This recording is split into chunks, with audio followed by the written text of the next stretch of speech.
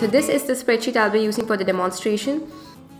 So this is a simple column chart that is giving me the comparison between the expected and actual cost of the gift items.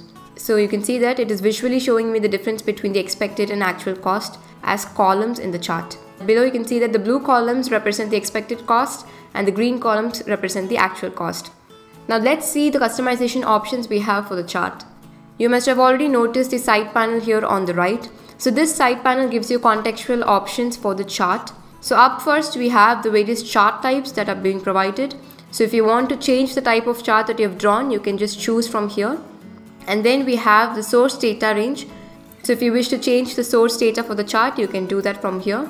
And then we have the option to choose where the series are in the data, that is in columns or rows.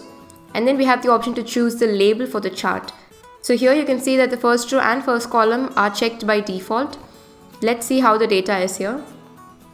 So on the left you can see that the first row in the source data is supposed to be the label for me, as well as the first column is supposed to be the label for me, because without these two labels my chart is not going to be understandable. So let's move on to the next option. So you can see an option called include hidden cells. So if you have any filtered data or hidden rows or hidden columns in your data, you can choose to include or exclude the hidden cells. Also you can see another option called auto expand that is checked by default. So when auto expand is turned on, if you have any data records that are being added next to the source range, those data records will be appended automatically to your charts. So now I'll show you how that works. So here in our data, I'm just going to insert a row and add a record. So on the right in the chart, you can see that the data record I had just added gets appended automatically. So this is how auto expand works. If you wish to turn it off, you can do that too. And then we have an option called aggregation. We'll look into aggregation in detail later on, so we'll just skip that now. And finally we have an option called top or bottom N. Now let's say you want to see the 3 gift items that you had the highest expense on. So for that you can just choose top here, choose 3 because I want to see the 3 most expensive gift items in the list, and then select the value by which you want to see the chart. So now I'll be seeing it based on the actual cost. So on the left you can see that the chart changes accordingly. So these 3 items are the most expensive from the list I have right now. So in this way you can narrow down and have more focus on the top or bottom values in your list. So I'll just reset this chart again back to normal. So now you can also note that there's another tab here in the right side panel called Customize. So once you click on that, you can find the various categories, which gives you the option to change and customize the various sections in your chart. So the first is chart and axis titles. So you can note that we already have a chart title. If you wish to edit it, you can do it from here. Or you can also add a chart subtitle or titles for your horizontal and vertical axis too. So below that you can find the formatting options too. So you have the font size, formatting styles, font color and alignment too. So second we have the legends. So these 2 labels here that actually represent what the series in the chart mean are called legends. So you can choose the position of the legends in your chart. So now we have the legends placed at the bottom of the chart. I can even choose to have it on the right. But you can see that when I place the legends on the right, the actual chart is not having enough space. So I'm just going to place it back in the bottom. So based on the type of chart you have and the way you want it to be shown, you can change the position of the legend. If you need extra information about the series in your chart, you can add data labels to them. So data label can be a value, a label, or even series, and in some cases it can be a percentage too. For now I'm just going to add a sample data label here. So I'll choose value, and here in the chart you can see that the actual values of each series, that is the cost, is being shown for each series here. So now I'm just going to remove it because I don't want it in this particular chart. You can also note that the title, legend and data label text all have the formatting options given. So under series you can find the options to have a threshold or a trend line in your chart. So we'll see how we can add a trend line in another example. So for now we'll just move on. So next is the horizontal axis customization. So here you can see an option called reverse axis order. So when you just click on that, you can see that the chart's horizontal axis just gets reversed. All these options are based on the way you want the chart to be displayed, so it's all for your convenience. And then second, you have an option called labels.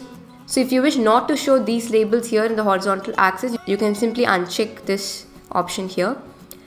But you can see that without those labels, this particular chart is meaningless. So I'm just going to turn it on. And you can also see various customization options for the label. So there's an option here called slant label. And you can see that there are 3 angles that are provided for you based on which you can position the way the labels are shown. So I'm just going to click on 0 degrees here. We'll see how that changes in the chart.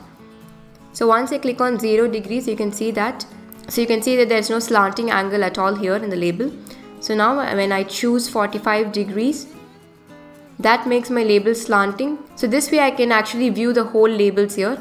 And then we have the option for vertical axis customization. So there's an option here called multiple y-axis. So we'll look into that later on with a perfect example. And similar to the horizontal axis, you can see there's an option here for you to display or not display the labels in the vertical axis too.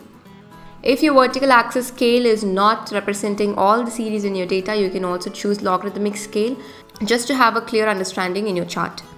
You can also choose to have a plot line inside your chart along with the label and the value. So if you want to have an average expense value that has to be shown in the chart, just to see how many items have exceeded that particular value, you can draw a plot line. And here you can see an option called units or scale factor. So using this, you can choose the unit using which the vertical axis scale must be represented. So now you can see on the left that my chart actually does not need any units from here for now. So we'll just close it. And then we also provide the option for you to change the number format of the vertical scale. So when it comes to charts being visually appealing is also an important factor. So that's why we have various styling options too. So first you can see that Zoho Sheet provides you with predefined color themes that you can use for your chart. So we have 6 themes that are provided along with monochromatic themes that are given, and you can also customize these themes based on your choice. So I'm just going to select another theme here and see how the chart changes. So now you can see that on the left the chart looks more vibrant. So you also have the options to change the font family, the background color, border color of the chart, or even the transparency or opacity of the chart. You can also choose to have gradient in your chart. You can also see the options to show major and minor grid lines. So these lines here that you can see in the chart are the major grid lines. So now I'm just going to turn on minor grid lines. So these are the minor grid lines that will be shown in the chart. So these major and minor grid lines can be used for a better understanding of the value of each series in your chart. So for now you can see that these minor lines are not having a purpose in this particular chart. So I'm just going to turn it off. And then you can see an option here to create the 3D chart. So once I turn on 3D here, on the left you can see that the chart has become a 3-dimensional chart. So this way you can choose to have your chart the way you want. So now I'm just going to turn it off. And then you can see some options here called tooltip and animation.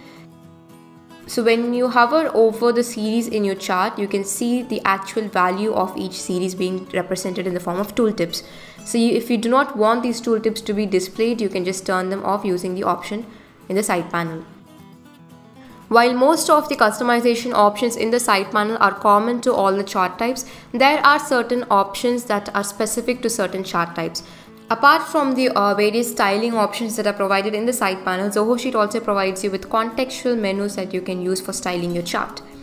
So when you want to use the contextual menu, just keep the side panel open on the right and just click on the part of the chart that you want to edit. So now let's say I want to edit the background of this chart. I'll just select this chart here and choose a background. So when I want to change it back, I can simply choose it again. And if I want to change the legend or the chart title, I can just click on the chart title and that will show me the formatting options for the title. So this way you can contextually edit the desired part of a chart. These 3 dots represent advanced options in a chart. You can use these options to move, clone, delete a chart, even download a chart as an image, or even publish the chart for sharing. So we're not going to look further into these options right now. So we'll just move on.